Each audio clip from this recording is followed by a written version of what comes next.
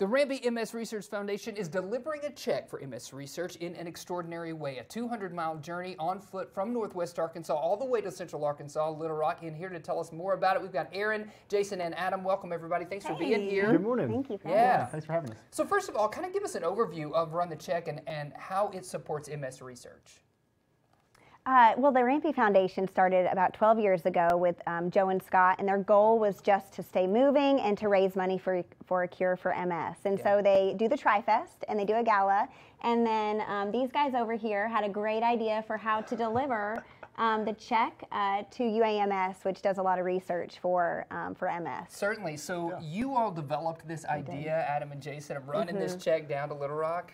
Yeah, I told Scott, I was like, hey, how do you get the check there? He's like, oh, we just put it in the mail. And I'm like, what if we just run it there? He's like, oh, that's like 200 miles. I was like, yeah, I think we could get enough people to get that check down there. I thought it'd be a cool way, a better way to bring in the community, raise awareness for MS. And so that's kind of was the idea. Yeah. For so sure. Adam, I gotta ask, like, what is the route? Do you just run the back roads? Do you run along the interstate? How do people get there? Yeah. First year, I was like, so I told Scott in October 3 years ago, I was like, hey, we should run the check, and he was like, great idea, let's do it next month, Giving Tuesday. I'm like, oh gosh.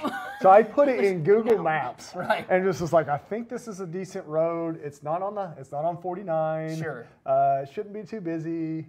So we just kind of just Figured showed up it that out. day and just figured it Yeah, out. I love that. And obviously, the runners are all taking different chunks of the race, right? What's kind of the big distances? Are there shorter distances? How does that work out for you? Yeah, so we'll actually start Sunday, December 1st with a kids segment this year. So we're running 5 miles total, 1 mile segments for the kids, starting in Bella Vista to the square in Bentonville. So they'll do 5 miles, and then Sunday night, Monday morning at midnight, we'll kick it off with the adults, and they'll run anywhere from 9 to about 13-mile segments, and we'll go through the Pig Trail, and then down to Clarksville, Russellville, Conway, ultimately to UAMS, and get there on Tuesday morning around 9 a.m., and then we have a press conference at 10 a.m. Yeah. So, and there will be a van following the runners when they're on the main road for safety purposes. Sure.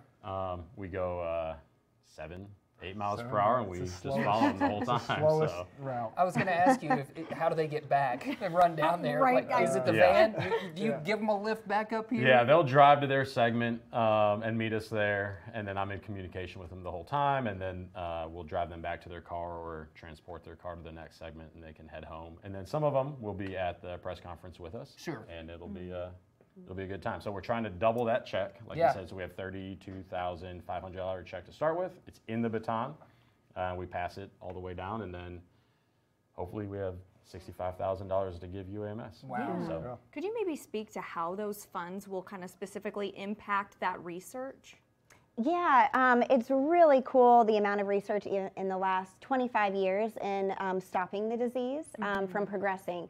But now that they have that kind of mastered, it's the can we find a cure? And they're so close. They're actually in clinical trials right now for a cure for MS, and where they can regrow the myelin sheath, which is damaged. And so UAMS, and then they donate to different hubs kind of around the country that are doing some groundbreaking research. Yeah. What does that really mean hopeful. for you specifically? Yeah, so I was diagnosed about 8 years ago, and I was able to jump on medicine immediately, and I've had no disease progression.